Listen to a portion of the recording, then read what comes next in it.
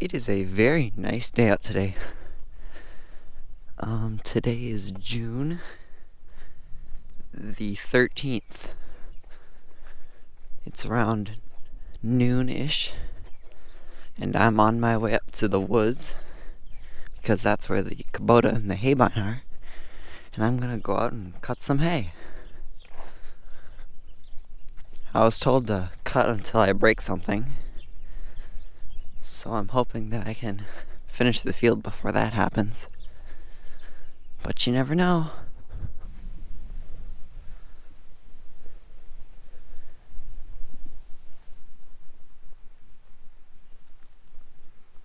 I'm supposed to adjust the windrow width so it'll be one notch narrower than we usually do, because I think we are going to, at least with some of this field, just bale it without raking it. So I think I gotta move that up, put the pin back in.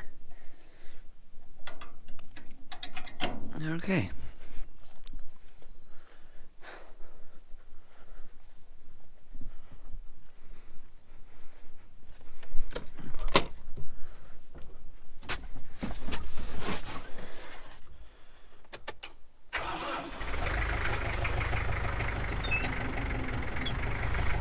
Gotta go take the pins out.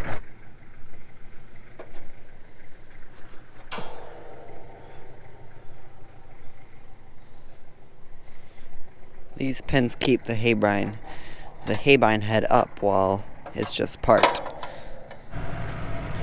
This section of hay right here has been cut down through the middle, so I will start there.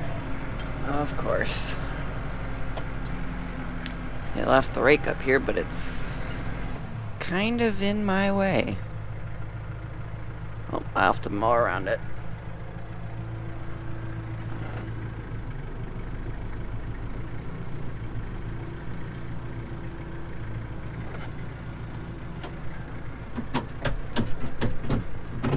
We'll get into low 4 again.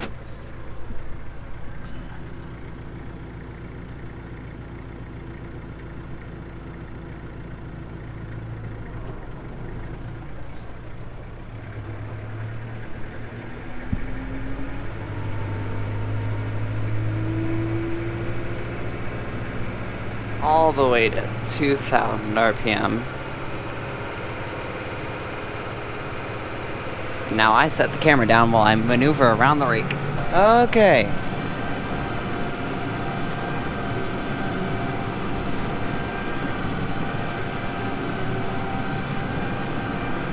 Alright, getting close to finishing this first section of hay.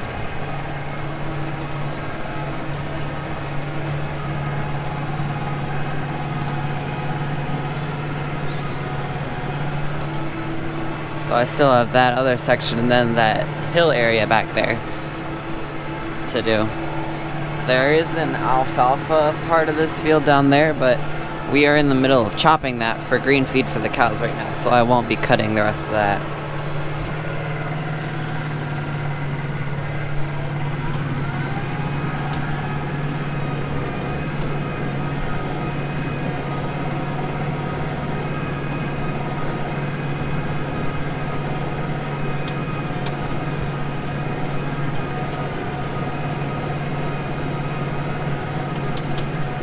Alright, as you can probably see, we have the alfalfa section of the field is right in front of us, right there. And you can see we've already chopped a bit with the chopper and a little bit around the other parts. So I won't cut that, but then we have this hill area right there, and then this section right here, which I'm going to cut right now.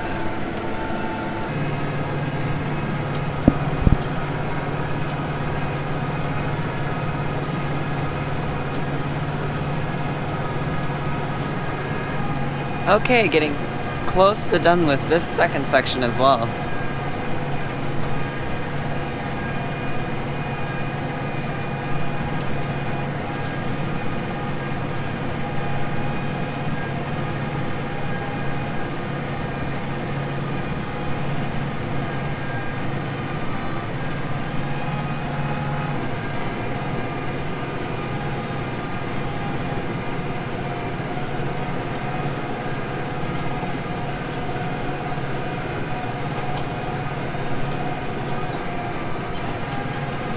Alright.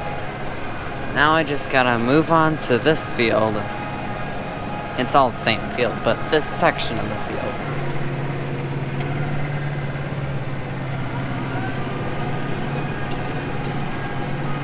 It's almost impossible to mow in this field without getting my mirror knocked back like that.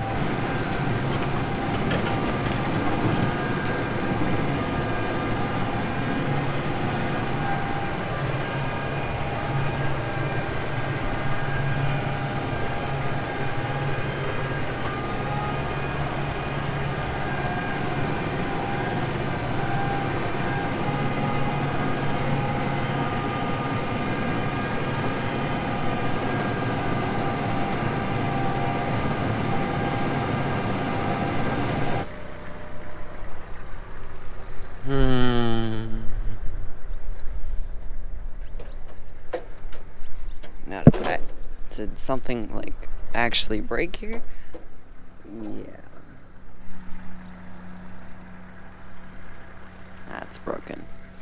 Okay, alright, so this part that has the teeth that kind of pull the hay back is broken off of its other side. It should be fit right into there, but as you can see, it's not.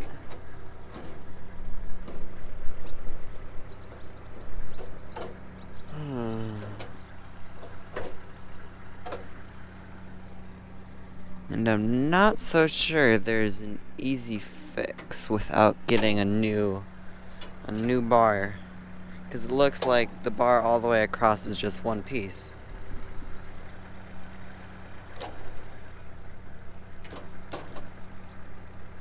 Strange. Well, I guess that's it for cutting hay for now. Okay, it's Sunday now, the next day, and we got the haybine fixed. Now I'm pumping up the tire, and we're about to go up and finish the last of that hay that I didn't get cut yesterday. Okay, just gotta finish this little patch right here. It's not too much to do.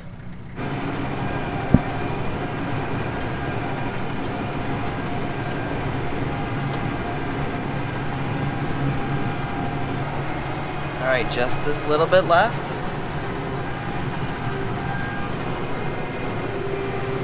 And now the outside round. And I will probably go slower, so I can get as much as I can without grabbing in the woods and everything that's at the edge of the field.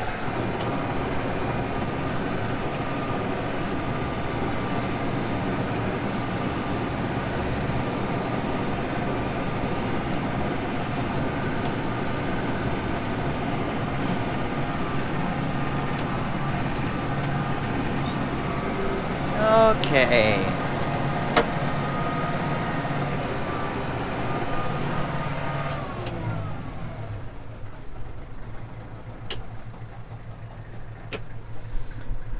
I believe that will finish it for this field. So I think the plan is to come back tomorrow morning and bale it. The plan is right now to probably not rake it, just to bale all the rows as they are.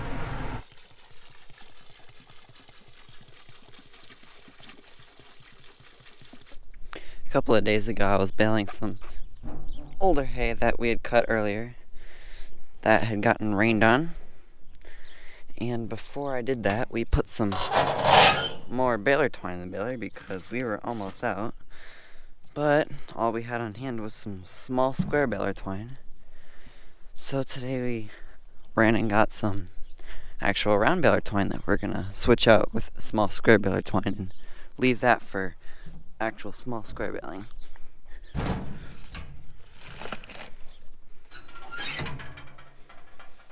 We already started from this roll, but we'll just take it and switch it out with the other one.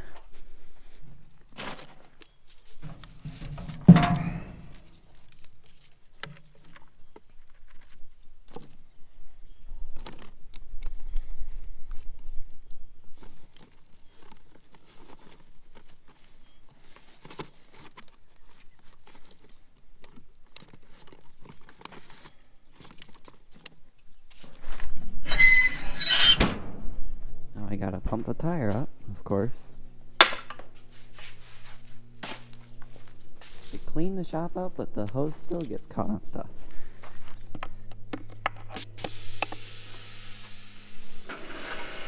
And now we wait.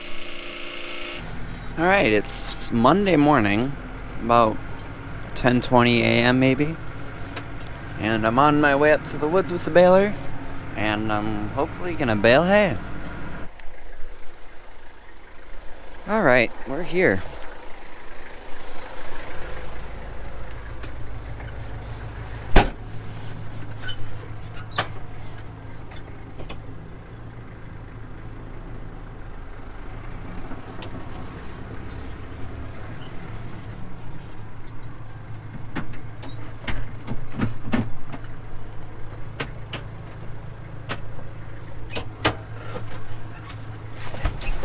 Alright, gotta put the pickup down.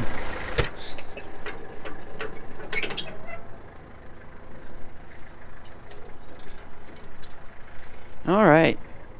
I have a fairly good portion to do today. And since Wilson didn't rake it, I have twice as many rows to do. So I gotta get started. Hopefully, nothing breaks.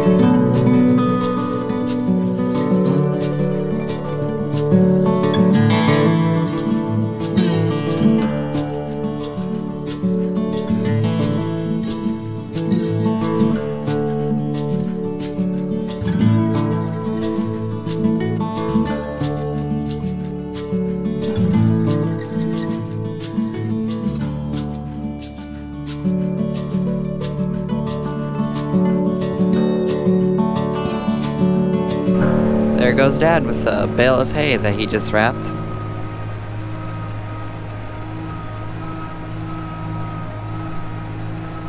Okay, I'm getting close to being done with this first section. We have this section and then one just like it right over there. And then the whole side hill section, which is probably going to take the longest.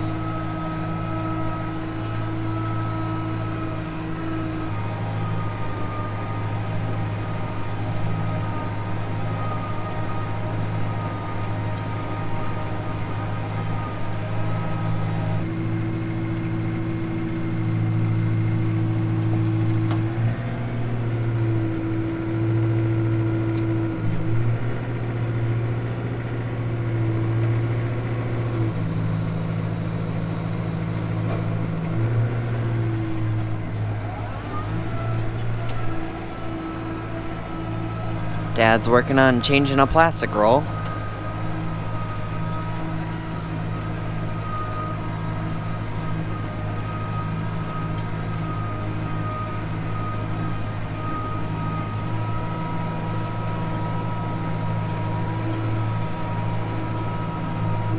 Haha, good thing this stuff is pretty dry. This one's gonna be a little big.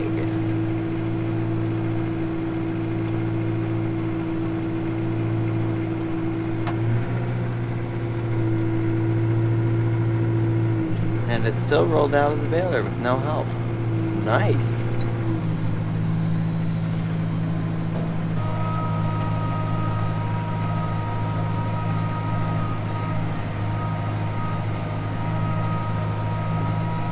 Okay, I'm about to finish up this part and then head on to the last section.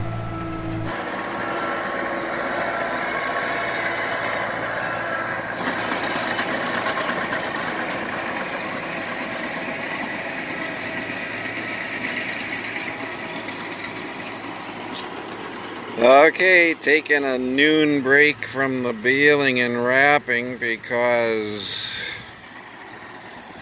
this little girl has brought lunch to the crew.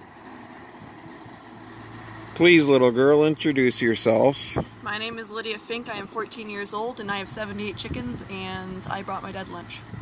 And Hank. Which does not today consist of chicken, right? No. Okay. My chickens are for egg laying and entertainment. Now explain chicken entertainment. That's a new one. They're hilarious. It's so interesting to just sit and watch chickens. You can learn so much about their natural behavior, and it can make it a lot easier to see when somebody is acting weird and they're sick, so it's a good practice. Like when a chicken is acting weird? Yeah, when a chicken is acting weird. Okay, not like someone, a person. Okay, well, what did you bring me for lunch? I brought you a peanut butter and jelly sandwich, some peanuts, and an apple. Okay.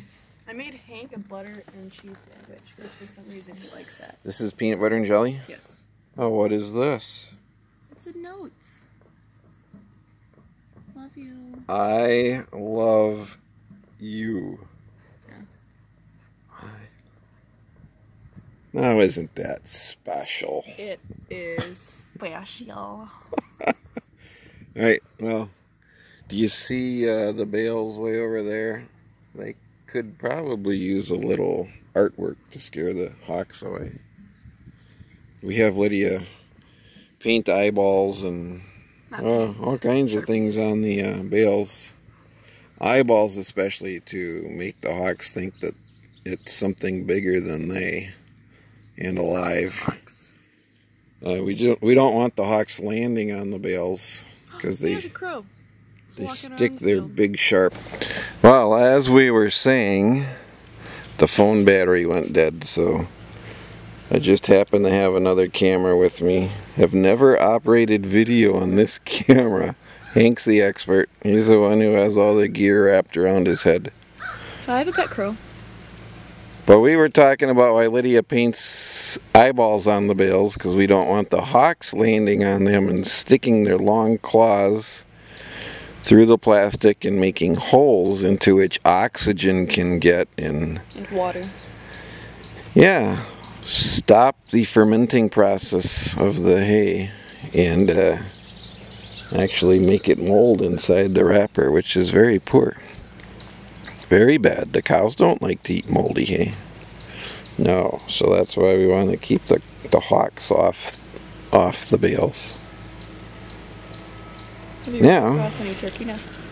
no turkeys. There's Finker. Are there still bees in those bee boxes over there? Or did they leave? I'm not sure why that does not focus on. Fink was having a hard time getting it to focus last night, too.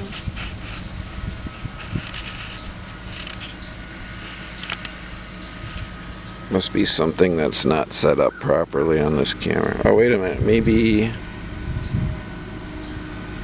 it's because it's on manual focus. Let's turn the lens to autofocus. Maybe now it will focus on here. Nope. Well, that blob, that orange blob, that's Hank inside a tractor. Well, that's a tractor. That's Hank out there baling. So how does the hay crop look this year? Actually, I'm a bit disappointed. To me, it seems less than last year. It has certainly been drier. We're not in a drought, but compared to the last 2 years, it's much drier. So that may have something to do with it. Also, this is June the 15th, and we're just baling this. Maybe God is trying to teach you that He will take care of you no matter what happens. Yeah, that's a constant lesson, to be sure. We are baling this 2 weeks late for my preference, but this is the very last of the first crop. 2 weeks late because a big roller went out on the back door of that baler, and I had ordered it. Was slowed down by the Memorial Day holiday, so something that should have been dropped off the next day actually took almost a week. And then when I got that part, I realized it was only half of what I needed. I misread the diagram in the parts book, so I had to order the shaft that went through the roller. That took another couple of days. And we were actually sidelined by a couple of days of rain. Which was a good thing. It was a good thing. Finally, we're getting our hay baled here. But it's less than last year, and because I'm 2 weeks late, it's lesser quality. Although this is grass and not alfalfa, so quality goes down slower in grass than it would in late alfalfa. It's gonna be okay, Dad. Believe the lie. It's gonna be okay. She's learning well from the old man.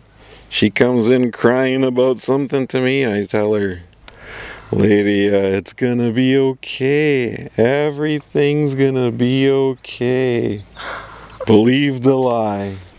Believe the lie, Lydia. Everything's gonna be okay. And it is.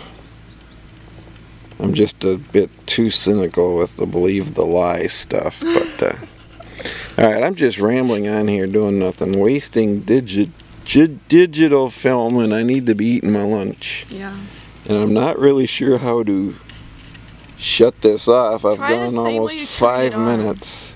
Try the Oh yeah, button okay. thingy. Say bye. Bye. In this part, you always have to be careful for fallen tree branches and things, because for whatever reason, it always happens to fall this place right here. There's another one right there.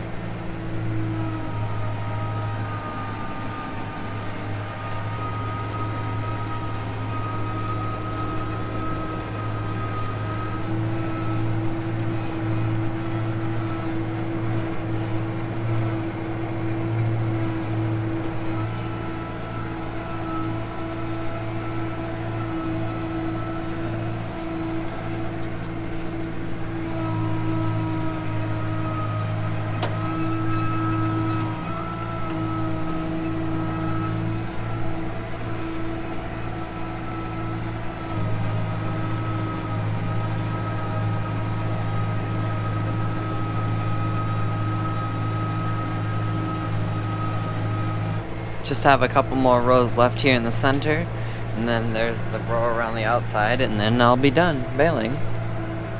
And then I will probably take whatever bales I have left that are sitting around the field and take them up to where Dad's dumping all the rat bales right now. And then he won't have to drive so far to get them wrapped. Which I'm not sure there will be that many bales actually, because I have a small one in the baler and then he's wrapping one and there's only one more that needs to be wrapped. That's out here right now.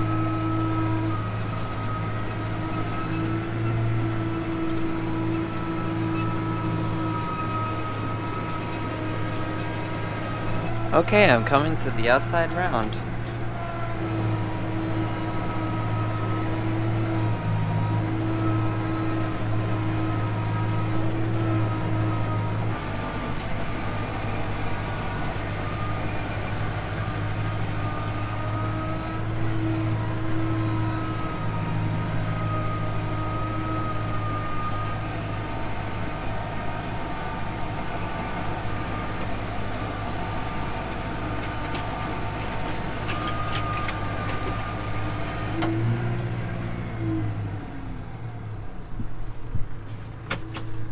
Alright. All done baling this field.